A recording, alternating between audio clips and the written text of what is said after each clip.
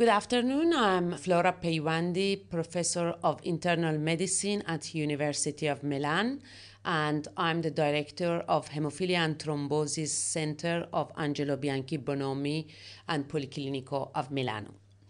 I'm going to report the data on gene therapy in hemophilia. And what is the goal of my presentation? To have a review on history of hemophilia and how the treatment of patients affected with hemophilia changed in the last 40 years, starting from replacement therapy, moving to gene therapy, which would be the actual and future therapy for patients.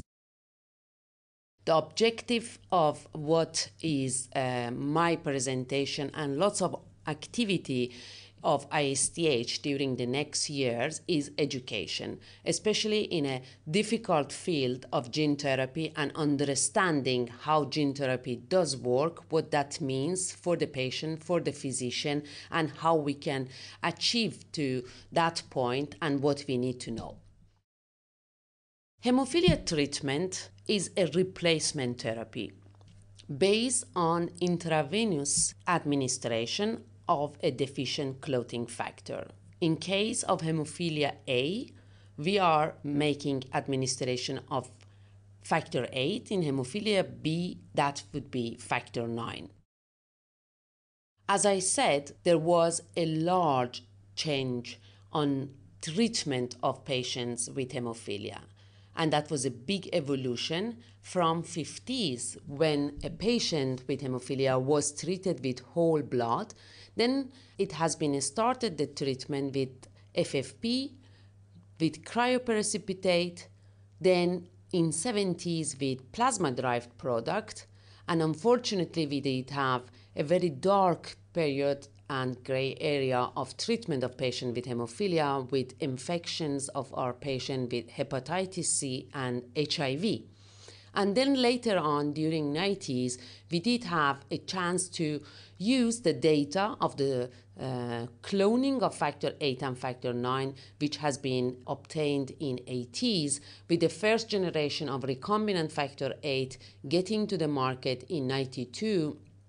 And in 94, we had the second generation of recombinant factor 9, and going on, it was a large improvement in the quality of the factors, taking less human proteins in the products and making them safer and safer. So that means the problem of HIV and HCV has been almost solved, and most of the problem related to the infection transmitted by the blood product. And we got up to 2015 with the fourth generation of recombinant factor 8, which was not containing any type of the human proteins. So the best part of this evolution, which I mentioned, it was safety. Definitely that has been changed, and we completely understood how the two systems of virus inactivation with heat treatment and solvent detergent and the further type of purification like filtering and the new techniques was making the product safer and safer. At the same time, also the treatment strategies of the patient were changing. Patients were treated at the beginning only at the time of the bleeding as on-demand treatment, but then later on we did understand that clinical picture of our patients affected with mild hemophilia or moderate hemophilia were significantly different compared to those with less than 1% of activity, which were called severe hemophilia. So the number of the spontaneous bleeding episodes in patients with the minimum residual factors, about 1 to 2 to 3%, was much less compared to the severe patient. And that was a good teaching point to our physician to change the phenotype of patient by prophylactic treatment with a regular intravenous infusion of the deficient clotting factor in order to change the picture of the bleeding manifestation in our patient. And that is still ongoing for hemophilia A patient with 2-3 times intravenous infusion, and for hemophilia B about 2 times per week. So as you can imagine, so the safety improves significantly, but still for those, especially adolescents and children, to have 2 to 3 intravenous infusion was not easy. It was complicated, especially if the venous access was not perfect, if the kid, they didn't have the good venous access, for the parents that was difficult, the problem of thrombosis, infection, so all those was making very difficult the situation. And that was due to the short half-life of the factors, which was associated to the frequent injection. And at the same time, we were having a peak and we were having the trough, which was very frequent. So the levels were high immediately after the injection and much lower after 8 to 12 hours. But that means our patients were not in a complete protection because the levels were not stable, and that was the aspects of therapeutical corner which needed to be changed, and we needed more protection for our patients. So that means the standard product, however, were really changing the quality of life of our patient with home treatment, with prophylactic therapy, but they still were not suboptimal. And that was the reason over the last 10 years, the treatment of hemophilia improved significantly with novel therapeutic options, which was trying to optimize the management of patients with and without inhibitors. Now, what is the inhibitor? Inhibitors are those antibodies against factor 8 mainly, and sometimes against factor 9, which making neutralizing the activity of factor, and the patient could not be anymore treated with factor 8 and need more intensive type of therapy and also expensive type of treatment, which is called bypassing agent. So what are these novel therapeutic options?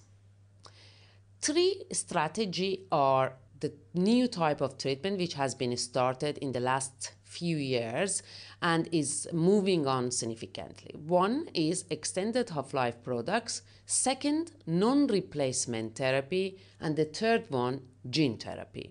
I'm trying just to show where we are standing with the results for each single category of products.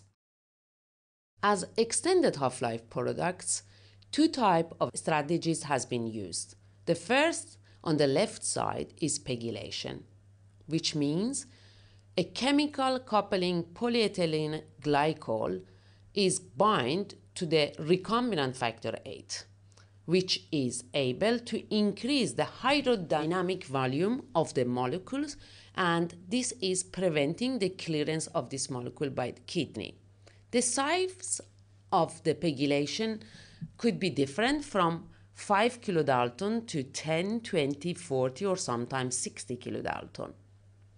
The second category of products were fusion proteins, and that could be done by binding a fusion of fragment crystallizable Fc region of a IgG immunoglobulin, or it could be albumin, which could bind to recombinant factor 8 or factor 9. And even this strategy is reducing the clearance of the molecule by kidney and increasing the half-life of the product in the circulation.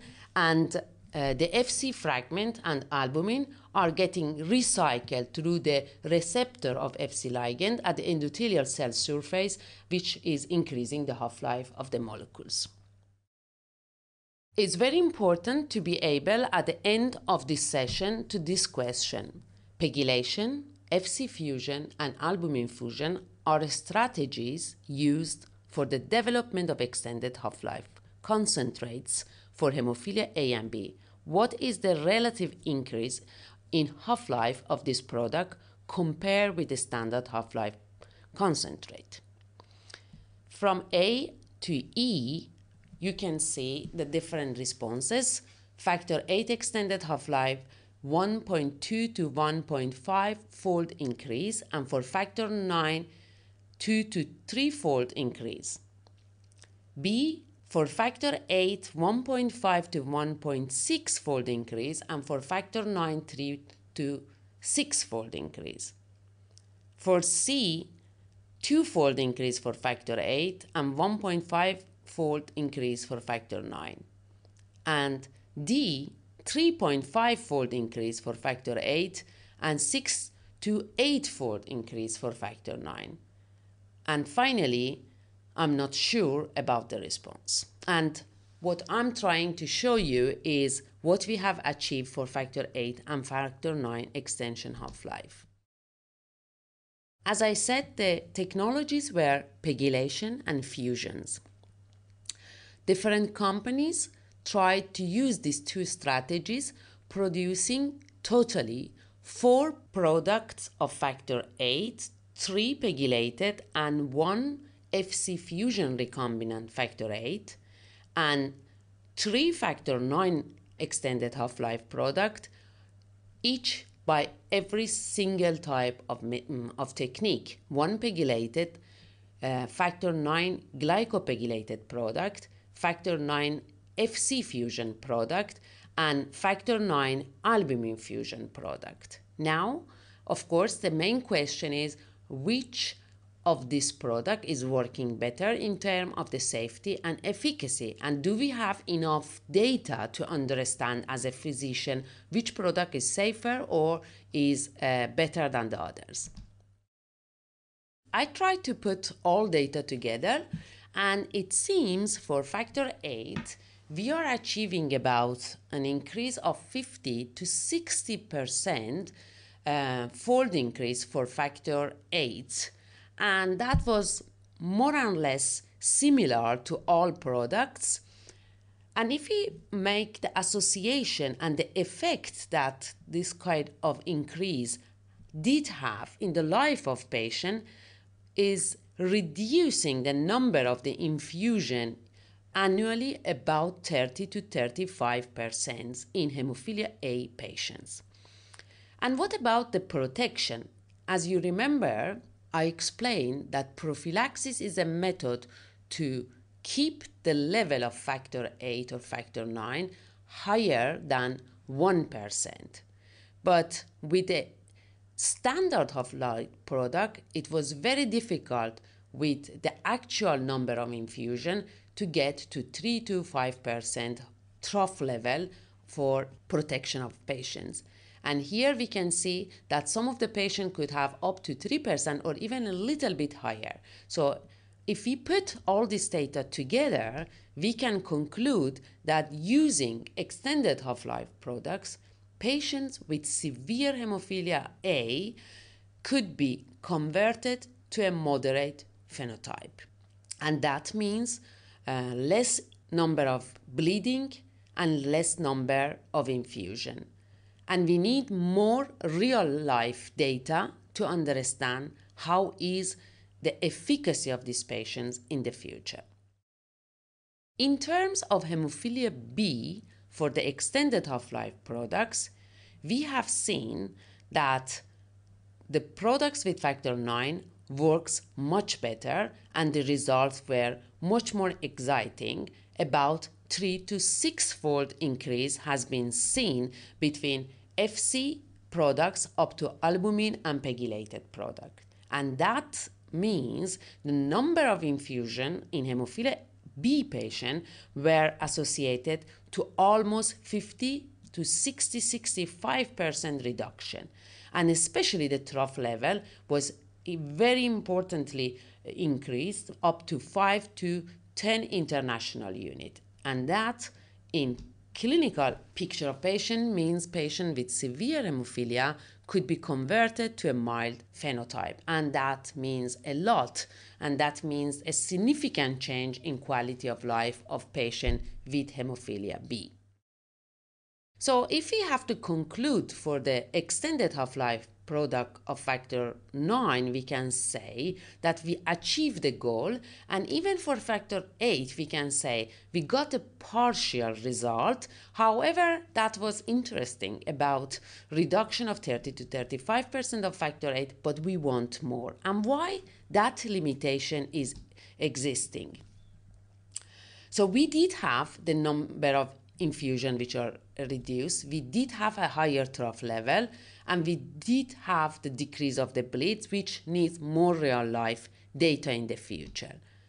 But we did not have the complete result that we were waiting. And why that was happening? That was happening because factor VIII in the circulation is going around by its carriers, which is von Willebrand factor. And the half-life of von Willebrand factor in the circulation is about 18 hours.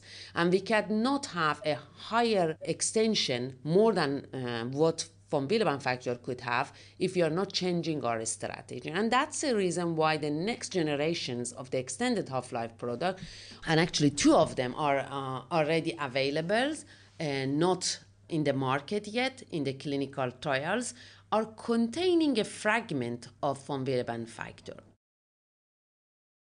The first one is a molecule of Fc factor VIII recombinant added to D'-D3 von Willebrand factor with the Xten, which is a polypeptide which is biodegradable and is reducing again the clearance by the kidney.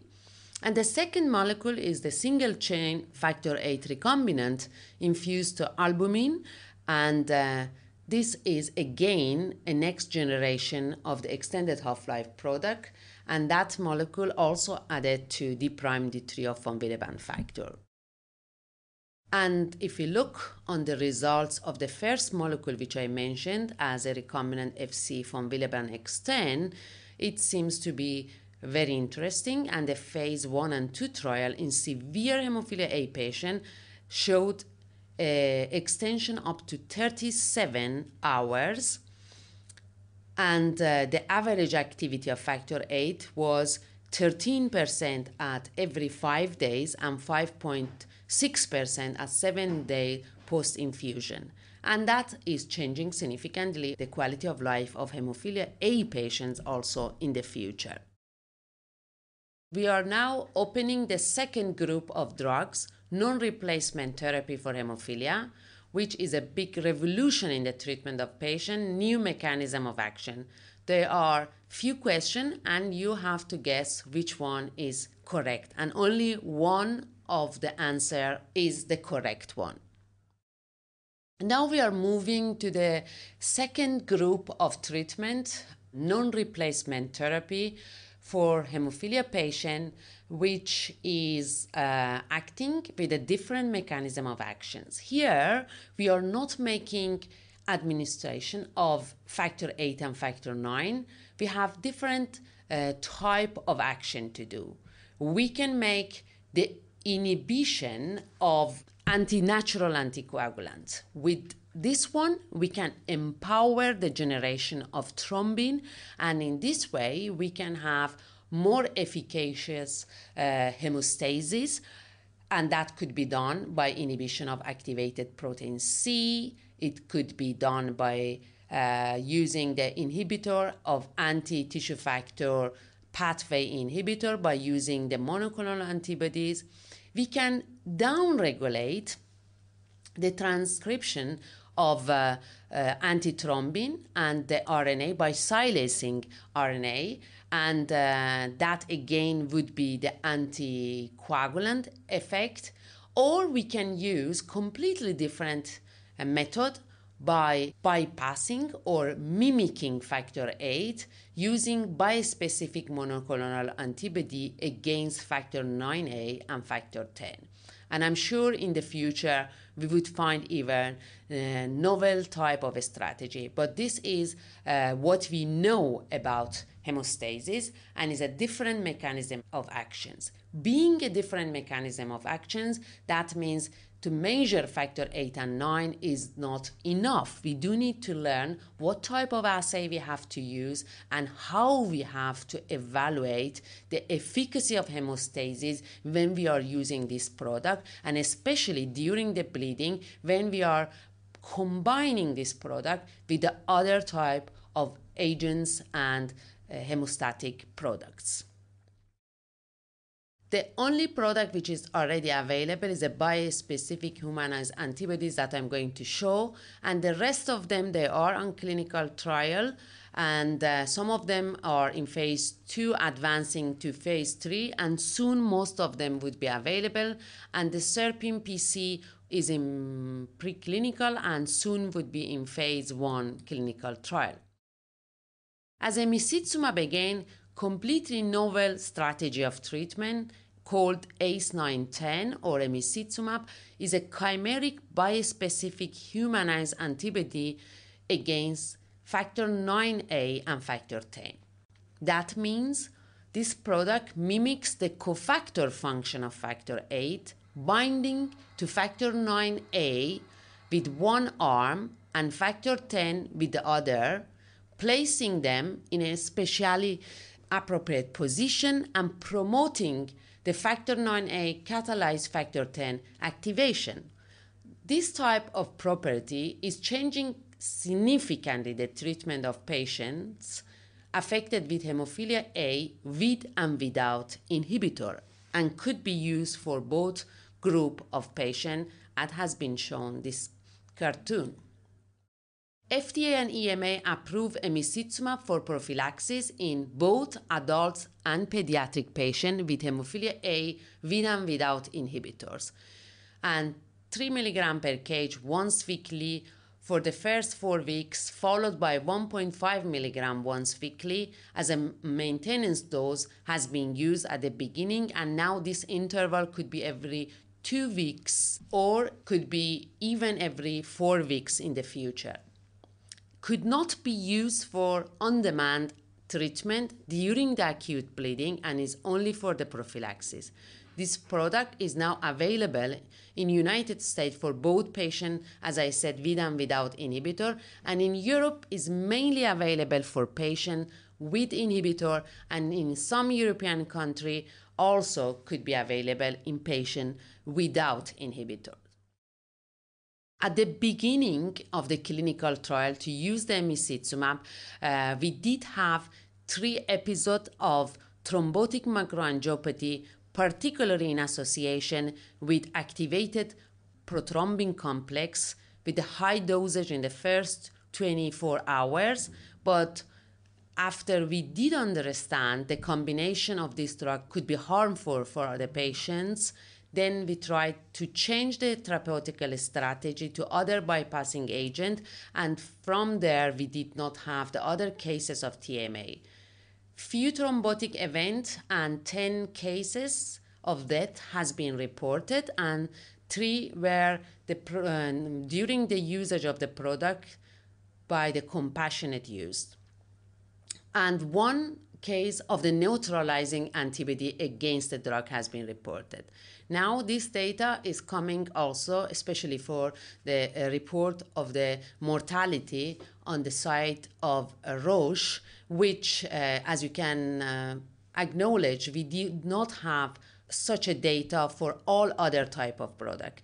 Therefore, we need to have a very good post-registration surveillance to look for the safety and efficacy of not only this drug, but every novel drug in the future, to understand how they are working and how is the safety of these products. And since now the number reported until now are what I showed in the slides. So as a summary, we could say that new therapeutic strategies seems to change significantly the treatment of the patient and have a significant improvement in the bleeding control over current standard of care of patient with and without inhibitor. And some safety concerns remain, and that require implementation of risk mitigation strategy, which some of them has been already started, and some of them we do need to understand better, because the patient treated, especially with non-replacement therapy, they are not any more severe patients, they are mild or moderate, and we do need to learn better how to treat them during the acute bleeding. So therefore, again, my recommendation would be long-term observation and educational plan for patients and physicians. We need to teach to our physicians who are not very expert, and also to our patients, that these drugs are different and they need to learn it better, and we need to understand better how they are working. The last category, which are gene therapy, are replacement of this functional gene with an exogenous functional gene, which is curing or bringing a long-term expression of the gene which was not functional. The preclinical studies of gene therapy started in 1997 up to 2006, and first clinical trial using the AAV2 has been used by Avigen in 2006, as I said, on hemophilia B. However, the expression remained just for a short period of time. And then after almost 4 years, the group of Professor Amit Natvani and Ted Tottenham at University College of London with our colleague of St. Jude's Children's Research Hospital used the new AAV8 vector and treated the first patients with severe hemophilia B, and the first 6 treated patient with three different dosages showed a good result, and then the number has been increased up to 10 patients, and almost now we are about 9 years from the starting of gene therapy, and no issue with the safety has been seen, and the level of expression remained almost stable. And that was a very important result in the field of hemostasis obtained by this group in London. After this result, different companies started to use the strategy of adeno-associated gene therapy with different dosages, and later on it has been inserted a new component of mutation reported by the group of Padua, the gene variant which was able to increase the level of expression, and with that one, the second generation of gene therapy started with about 80 to 33% reported by Spark, and that expression now is available also with the results of the Unicure, and is just changing the picture of the treatment of patients with severe hemophilia B.